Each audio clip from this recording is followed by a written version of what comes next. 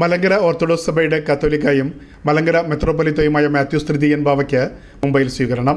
April 3 രാവിലെ 11:30 നവി മുംബൈ വാശി saint Thomas orthodox അരമന പള്ളിയിൽ വെച്ച് നടക്കുന്ന ചടങ്ങിൽ ആരോഗ്യമന്ത്രി വീണ ജോർജ്, മുൻ മുഖ്യമന്ത്രി ഉമ്മൻചാണ്ടി തുടങ്ങിയവർ പങ്കെടുക്കുമെന്ന് മലങ്കര ഓർത്തഡോക്സ് സഭയുടെ ബോംബെ ഭദ്രാസനാധിപൻ അഭിവന്ദ്യ ഗീവർഗീസ് മാർ കുറിലോസ് പറഞ്ഞു. Thank you for sparing this time. This diocese has been officially in picture for the past 45 years. You know, this is we are representing a very ancient church, which is from the 1st century. Saint Thomas, one of the apostles of Jesus Christ, came down to India and preached the gospel and established churches. It's believed that not only in Kerala but throughout the country and even up to China, there had been establishments initiated by Saint Thomas. But as you may perhaps know, during the Persian invasion, most of the Christian presence outside Kerala were completely wiped away.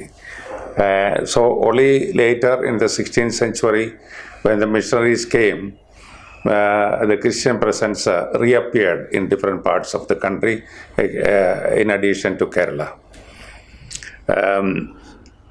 And it has been growing. And the original community back in Kerala grew up in Kerala in harmony with the people, Hindus and Muslims and other religions, in a very healthy, wealthy manner.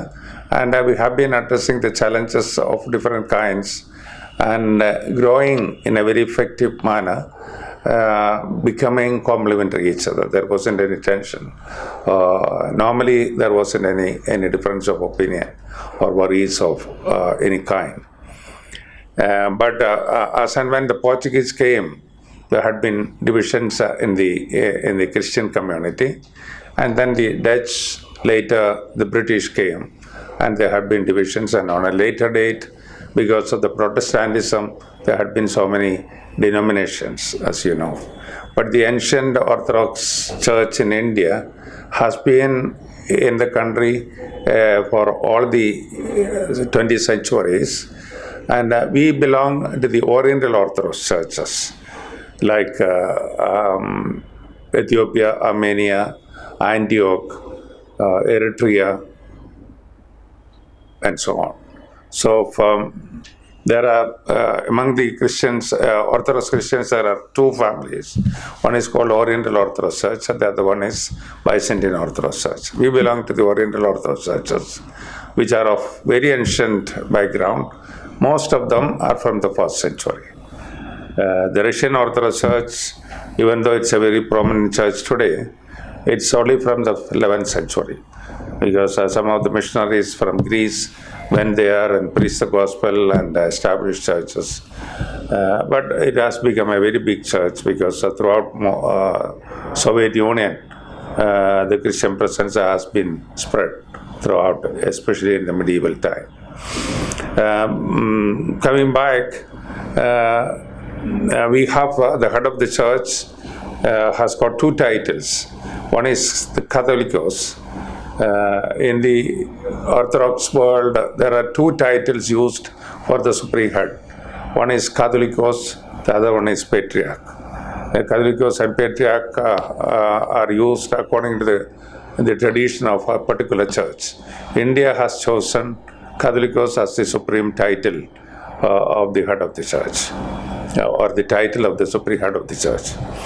So the present Catholicos is the 92nd successor of Saint Thomas, and he is recently elevated to that position, only a few months now.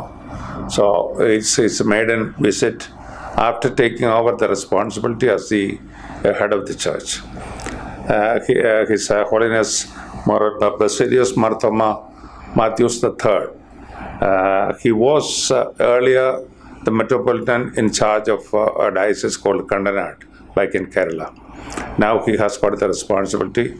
He had been taking very many responsibilities in the church, including the secretary, being the secretary of the Holy Synod for a while, and many other responsibilities like the president of the clergy fellowship, and also wives of the clergy fellowship, or many responsibilities, including the vice president of the theological seminary, which is the ancient theological seminary back in Kottayam, Kerala. So since he is coming for the first time, we thought of having an elaborate session in which he will be welcomed, and there will be a public meeting. His Holiness will be landing on second evening because his busy schedule has demanded to stay back in Kerala till noon on second. And from there, he will be taking a flight at 3 something in the afternoon. He'll be coming down to Bombay by 5.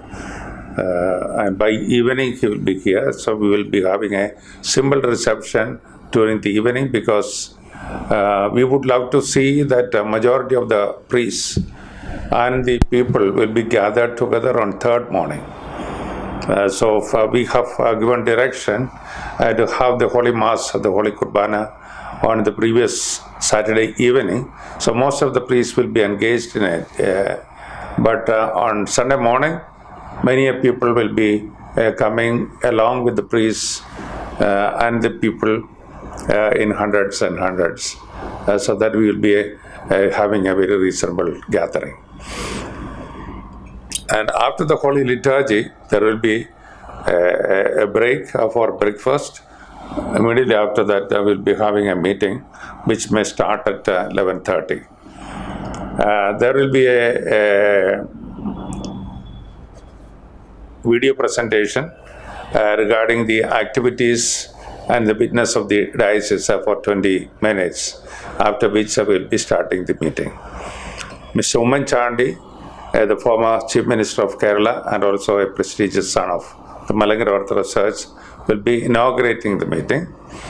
We are expecting His Eminence Cardinal, but since he is traveling abroad, he hasn't given the consent. We are expecting, but it's a Sunday, so if he has got prior appointments, may not be that much easy, but otherwise we are expecting, because he is a very close friend of me personally and has been very actively involved in many of the ecumenical events. Otherwise, the Marthoma Suffragan Metropolitan, His Grace Right Reverend Dr. Joachim Kurlos, who has taken up the responsibility of the Bombay Diocese recently, will be there, and Bishop Thomas Levenal of the Suro Malabar Church will also be there as bishops.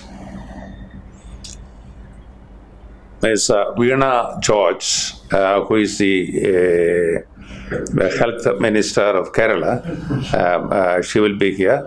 Her husband had been our lay association secretary, so Dr. Joseph will also be joining her, and we are expecting Dr. Shinde, Eknath Shinde, the Minister of Maharashtra, MP Rajan Vijay. MP Rajan Vijay we are expecting, and Vijay Nath, IAS, former Commissioner of Navi Mumbai. All these the MLAs, Ganesh Naik and Manda Matre. So we are expecting all these dignitaries from Maharashtra. And the corporates. And the corporates of this locality. And we would love to have some award presentation also, because there is a prestigious award of my predecessor, Dr. Mathews. After his demise, we have established one, and this time we have identified Dr. C.J. Samuel, who has been very close to him and also has been serving as the director of the Education Board and into various communities, and had been serving in different levels. He is residing in Pune. He had been the Dean of the Faculty of the Department of Law of the University of Pune. So for many years, he has been very actively involved in our activities. All the education institutions in Pune is taken care of him. So we thought of giving this prestigious award to him this time. But otherwise, some other members of the Orthodox Church who are into the public space, like Abhi Kurvula, you know him. We were expecting Shiny Wilson, but unfortunately she is not at the moment in Bombay. But Miss Minnie Philip, Minnie Ipe, who is on the top of the LIC, and Alice Vaidyan, who is one of the key persons in the Air India, and her husband, Mr. Givargis Vaidyan, Dr. Givargis Vaidyan, is also in great responsibility. DMD of SBI. He was the DMD of State Bank of India and advisory board member of Tata Consultancy. So these people will be felicitated during that time. And of course, some of the senior members of the diocese who has been in various activities helping out even from the beginning of the diocese. This diocese has got only history of 45 years. Even though the first church here in Dadar, St. Mary's, now it's a cathedral, it has been from the 40s of the last century. But otherwise, many other churches are after that. And this diocese is spread throughout Maharashtra, a portion of Karnataka, Gujarat. This is the 45th year. We thought of having a 5-year plan so that towards the Golden Jubilee, we will have a set of programs of various kinds. We have got so many social projects throughout the years, and we have recently started a cancer center for the past 3 years. That center is to help out the poor people who are coming from far off places like Orissa, Bihar, Jharkhand, and so on. Literally poor people who are accommodated there. Their accommodation and food, and also the transportation to and fro Tata Hospital is covered by us, and their personal hygienic aspects will also be covered. So that's a center which has been running for the past 3 years. Some of the activities you are familiar with, I don't want to elaborate because in this school we have got 450 students from the Turbe slum. They are completely given free ship, including 1 meal every day. So also we have got some activities in Turbe slum because the poor people, young boys, we many years back identified many of the small kids have got TB. So we started giving medicine, but unfortunately they couldn't hold it because of the weakness in the body. They started vomiting. So we inquired about it and came to know that it's purely because of the malnutrition, they couldn't hold the medicine. So they, instead of giving the medicine, which could be covered by some agencies, we started giving some food items like milk, banana, egg, and so on. So for a period, some selected students will be given this, and later another team of people will be substituted as and when the first batch will be reasonably good to take up the medicine. So that process is going on, and we have started some providing some stitching machine to the ladies, and that is also on the it's improving. So we are trying our best to see that women will also be having some enhancement so that they can have some money by their own effort, and the quality and the quantity of the women can be improved to have some status in the society.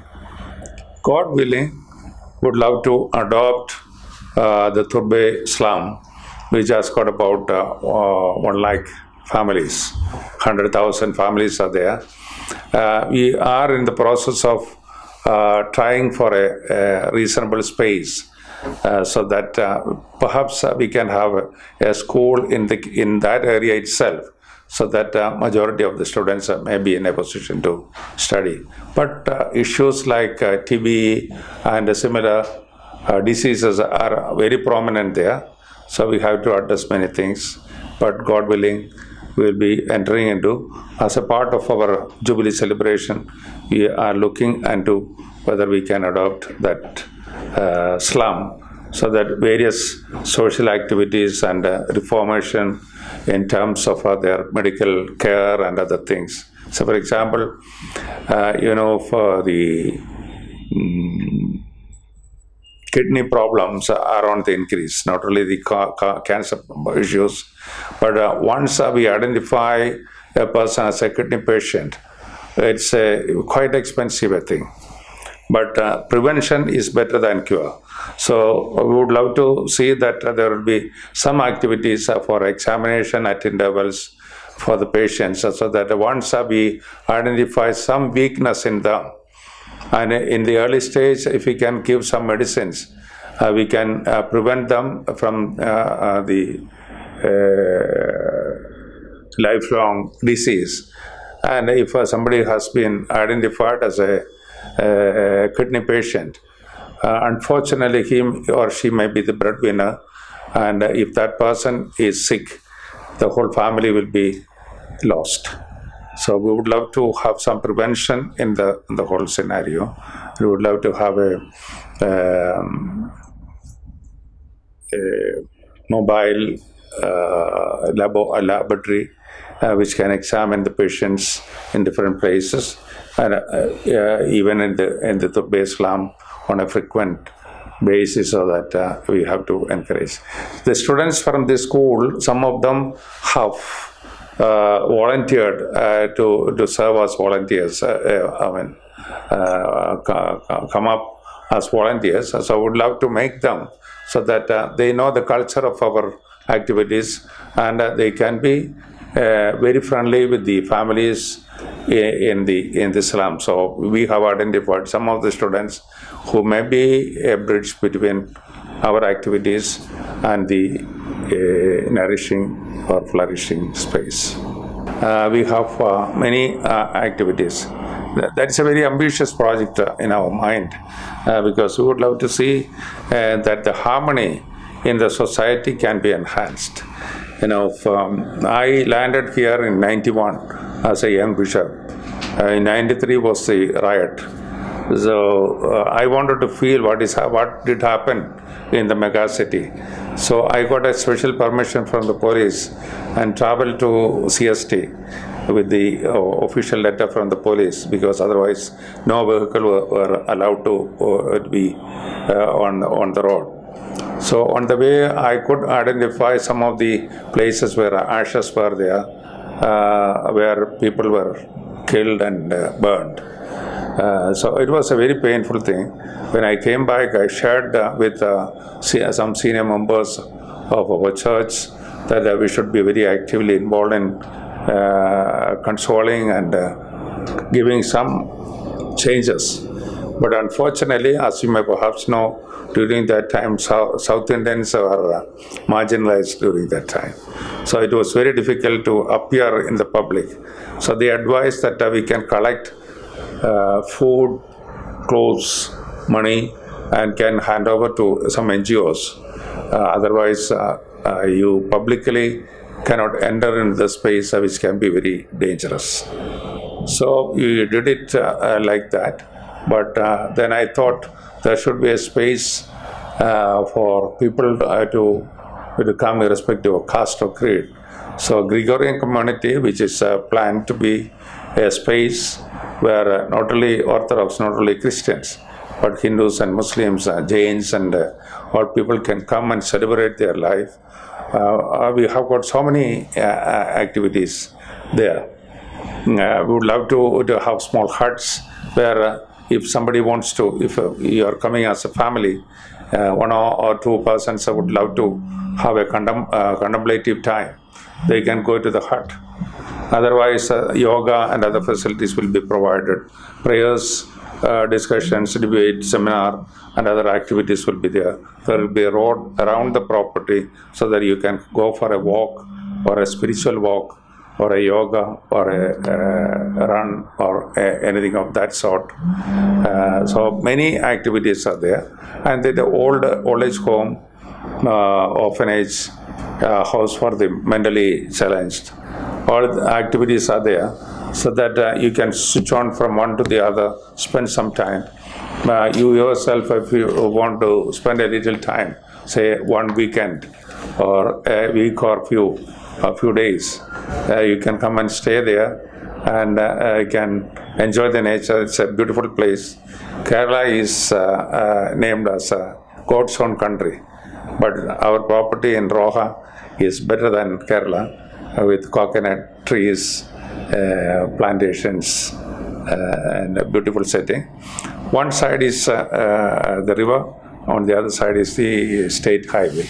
So it's a beautifully set space, naturally inclined, with a very, very special, delicious settings and facilities for plantations, animal husbandry, and other things. We are in the process of developing. For the past few years, we have developed to a certain stage. Now, you might have heard about Dr. Shankar of Habitat Architecture firm, who is a world-renowned person. We thought of having him as the chief architect of the property of the buildings which are going to be erected there, of few reasons. One thing is that he's an architect who is interested in enjoying and felicitating the nature at the most and utilizing the local materials for the building. And it will be akin to the nature and the beauty of the setting. And what he has promised is that there will be natural air and oxygen and also natural light to all the buildings and all the rooms which he constructs. And certainly it will be economically viable buildings. So all these things have been taken into consideration. We have asked him to serve. 2 times he had been. So one of the buildings will be a 4-story building. The 2 stories will be mainly for the gathering of the mentally challenged kids and their classrooms, teachers, facilities, and other things. The 2nd floor will be for old people who would love to come and stay there, with a dormitory for girls, so that they can also help the old people at their needs. The 3rd floor will be for the monks who will be staying there. So with a dormitory for the boys, so that boys in the building can also be the volunteers for various activities. Would love to develop various kinds of conference, seminar programs and other kinds, so that we would love to beautify the whole area, so that schools, institutions, churches, and temples or mosques will be attracted to that spot for weekend programs. Various activities can be arranged. There is a school which has got a capacity of 1100 students. It's a CBSE school which has got a fairly good ground. So we are developing the tracks, sports tracks and other things, so that it will come up to a higher level of at least a national events can be conducted there in the future. You haven't got the money at the moment, so it may not be the priority of the time, but God willing, that will also be under consideration. So I would love to encourage people in various activities. The latest program we have launched is a center for the street children. In Kalambali, we have completed a 3-storied building. We are just waiting for the final approval from the department. Otherwise, we would have started by this time. We thought of having a space for the street children. First, we may be giving a priority to the boys. So once they are given some activities and engagement of various kinds and some basic training or some job-oriented skill, so that they can be proud of their own skill and talents, and they can be breadwinners, or we can achieve many things. I'm very happy that the students here in this school who are from the Islam, they have come up to very high levels. Some of them are doing their CA, some are doing nurses. One has applied for in the flight, what do you call it? Air hostess position. So different levels that they have come up, and their performance are superb. One of the former students from our slum, because many years back when we decided, father went to the slum and was in the process of selecting children with in the age group of 3.5 and 5. But there was a senior boy who was completely blind, but he was very much longing to study. So he was hunting after father and pleaded that he may be considered. So father gave me a call and said, here is a blind boy. I was not sure how he can be trained. So when then father said, with Braille system, we will manage, provided Bishop agrees with it. So I said, go ahead. That Shekhar, you won't believe, he's a postgraduate now. 3-4 years back when he came here, I asked Shekhar, what is your ambition? Sir, I would love to become a postgraduate and would love to become a professor. So I asked him, why can't you try for IAS? He said, I would have done it, but unfortunately because of my blindness, I cannot serve the society as it is expected of. So, but this I can be confident that I can teach the students. So he's a postgraduate and now employed. So such events, our school could help them out. And the annual events are of supreme importance for them because they get the stage, they have got colorful dresses, and their performance are super, amazing. In one of the anniversaries, the then Cardinal was our chief guest. During the performance, he applauded and asked, wow, how Archbishop you can bring them to this level, because such a wonderful performance on the stage. If they have got beautiful costumes and encouragement from the teachers, including the principal, they can be very colorful and on record. So this is a very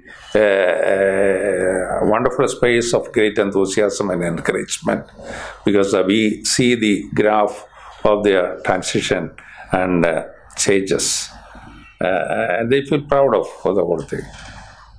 So these are some of the things.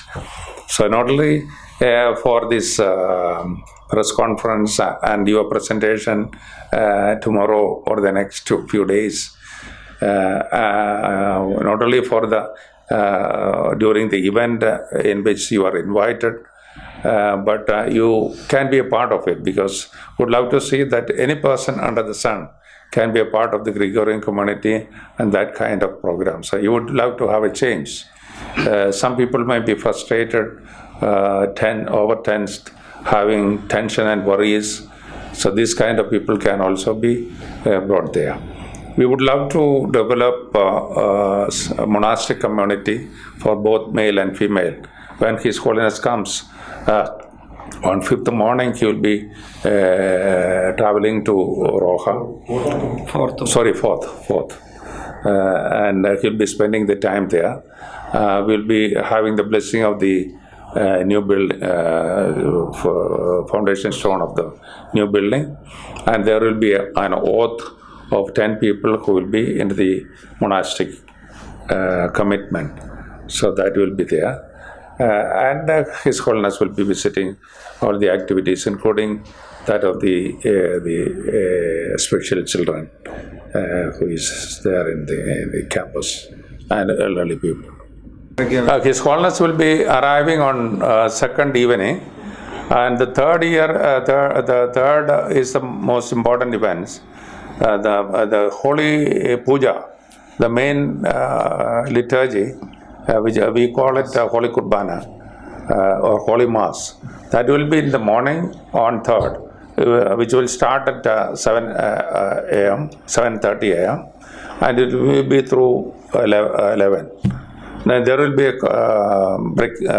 break for the breakfast, and 11:30 we'll be having the public meeting. In the public meeting, there will be a galaxy of people who are invited as VIPs.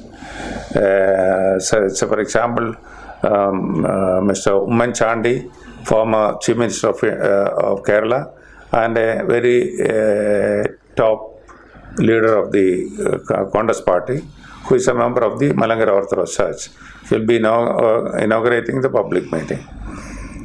Ms. Veena George, who is the Health Minister in Kerala, who is also a member of our church, will be felicitating the occasion.